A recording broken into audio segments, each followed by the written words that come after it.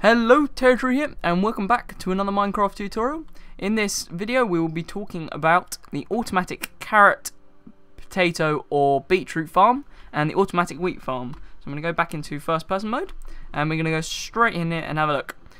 So this is the farming layer just here, and it works on the basis that a brown coat villager like this, a fisherman, farmer or fletcher, collects crops.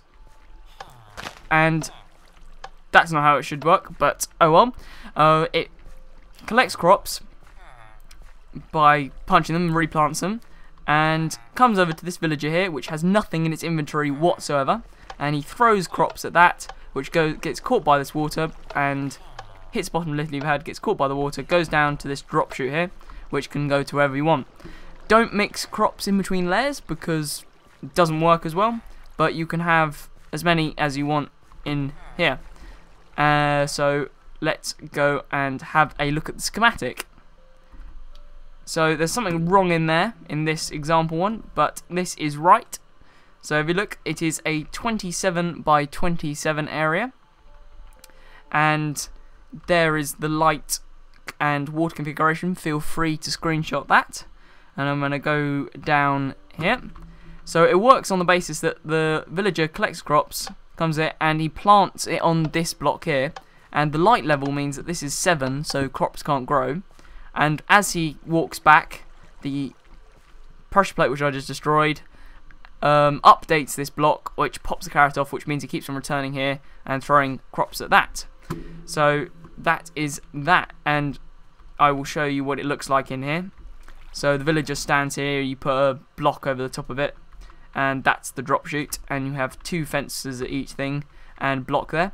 This has to be opaque to put the pressure plate on. It's the only block in the whole thing that has to be opaque other than the ceiling, and I've got opaque blocks under there because it looks better. But as you see here, we have this seemingly unnecessary roof over the top, but that is there to protect the villager from lightning strikes. A villager can be struck by lightning for within 3 blocks, and you may say, well, that counts as a block there. But the thing is, when a villager is standing on a lily pad, it's slightly taller than 2 blocks high, so that stops it from getting struck by lightning.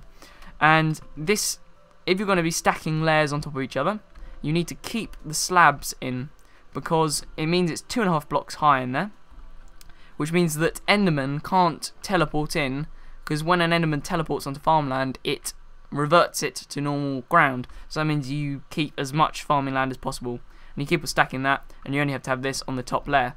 And this is a bit higher here, and you see 3 layers above the villager in the center. So it's that simple. And here is the wheat farm. It is only 8 by 8 at the moment, but this works on the basis that you have 1 brown coat villager in there. This can be as big as you want. You have 1 brown coat villager in there, and you fill his inventory with 8 stacks of seeds, which is as much as he can take. So he breaks the crop, replants it, and then you have a minecart going around underneath which picks it up.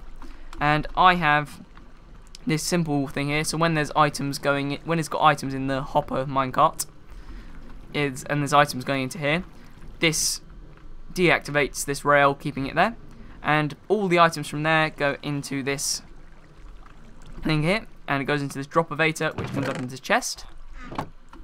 And in a sec, and I will show you 10 minutes what 10 minutes gets you at the end of this video. But here is an example of why around the edges I've got full corners, and this is for a very specific reason.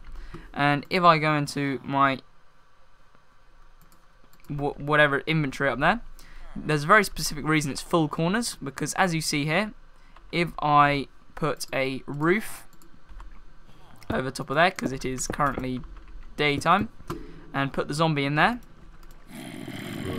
or turn that on, zombie in there, it can actually attack the villager through the corner of the block. So you need to have a full blocks on the corner.